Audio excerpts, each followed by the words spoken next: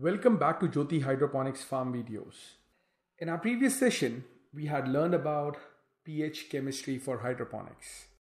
In this video, we will learn about electric conductivity for hydroponics. In hydroponics, EC is the measurement of electrical conductivity within your nutrient solution. It may also be shown as CF for conductivity factor. So, while checking pH levels, gives a good indicator of the balance of your available nutrients, while EC gives you an idea of the quantity of available nutrients. Pure or distilled water has no electrical conductivity as it contains no minerals. Once minerals are added into water, the dissolved salts allow it to conduct electricity. This means whenever you are making your nutrient solution for your hydroponic system, make sure you first check the electric conductivity of your solution that you will be using in your hydroponic system. Let's go to our next slide here. Now, what is the EC that has to be maintained for your plants?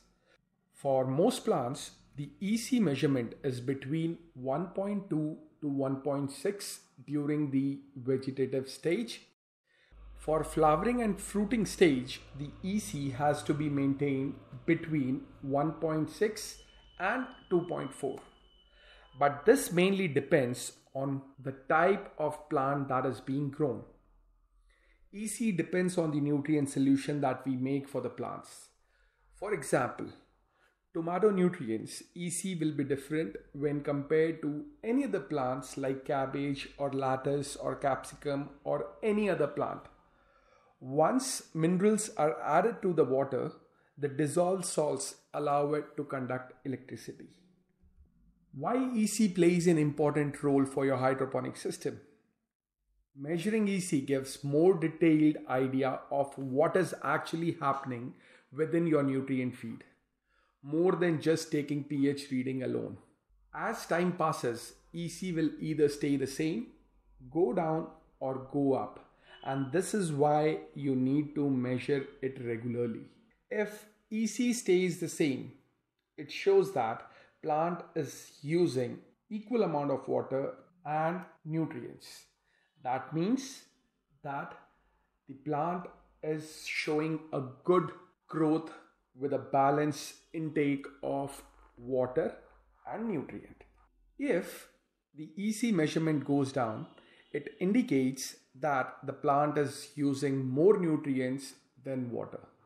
In this case, we should top up the nutrient solution back to what it was, and possibly even try a stronger nutrient solution feed to balance it. If you increase the strength, watch the EC closely to see how your plant is reacting. This means the nutrient solution that we are giving to the water, for that nutrient solution, we need to check the EC after 2 to 3 cycles. Or if you are using your grow bags for the plants, that case, the water that is actually strained from the grow bags, make sure that you check the EC of that extra strained water that comes out of your grow bags. And after you check that, that would give you the clear picture about the amount of nutrients being taken by the plants and amount of water being taken by the plants. So now let's forward to another slide here. If the EC measurement goes up, your plant is using more water than nutrients, and it isn't taking up what it should be. In this case, we need to add more water to dilute the solution down. Burned leaf tips and less growth can be sign of overfeeding, and if so, your nutrient solution may be too strong. So be very careful while you are preparing your blend, and make sure that when you prepare your blend, either you consult any expert for nutrient solution, or else you can even come to me even I can help you out with that. But never rely on YouTube videos who are actually not that expert in preparing your nutrient blends. So make sure that you always consult an expert who are very much expert in preparing the recipes for the blend of nutrients for your plants. Temperatures can also affect this, and on hotter days, your plants may take up more water than nutrients. So you see that strongly acidic or strongly basic solution will have high conductivity, since the pH is the measure of the concentration of hydrogen and the hydroxy ion for an acidic solution. The lower the pH, that is, the higher the hydrogen plus concentration, the greater the conductivity will be. So I'll repeat it again. I'll repeat this once again so that it's very much clear. So you see that strongly acidic or strongly basic solution will have high conductivity. That means any solution that is strongly acidic or strongly basic will have high conductivity. Since the pH is a measure of concentration of hydrogen and the hydroxy ions. Since the pH is a measure of concentration of hydrogen and hydroxy ions for an acidic solution or a basic solution, that is alkaline solution. So the lower the pH, the higher the hydrogen concentration and greater will be the conductivity. So this would have really helped you out to clear the little bit concept of EC and pH, how they are resembled actually. So we'll go to next slide here. Now the main part comes as testing conductivity. Now conductivity, that is EC, measures the amount of salts or nutrients in your system. This tells you how much food is available to your plants through the water. These salts include sodium chloride, calcium, magnesium bicarbonates, chlorides and sulfates. The most common are sodium and chloride, which can be toxic to plants in high levels. Sulfates, calcium and magnesium are necessary nutrients, but they can create hard water that affects pH, but not electric conductivity. That would only affect the pH of the solution. In hydroponic system, excess salts can accumulate and block the pipes or grow bags. This is especially true in hot grow tents, where water will evaporate and the reservoir will leave behind extra salts.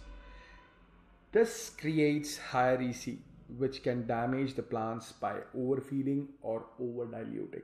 So make sure that you have an attentive eye on the conductivity meters to regularly monitor the EC of the water that is being given to the NFT system for the hydroponic system. Or also make sure, if you are using grow bags for your hydroponic system, I would rather suggest every day before one night prepare new nutrient solution for your plants. So that would really help you out not to actually monitor your EC on a regular basis.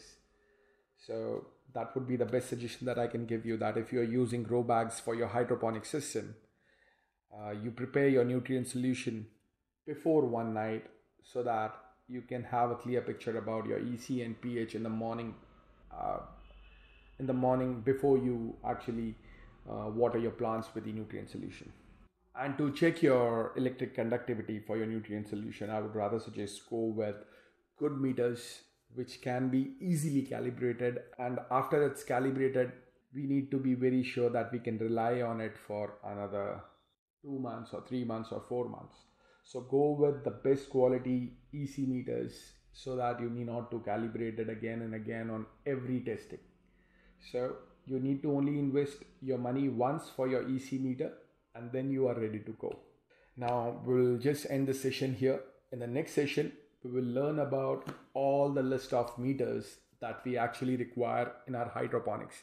And that is one of the most important topics for the hydroponics that has to be actually known by all hydroponic engineers so that they can actually handle the controlled environment of polyhouse that is set up for our hydroponic system. Till then, goodbye and have a nice day.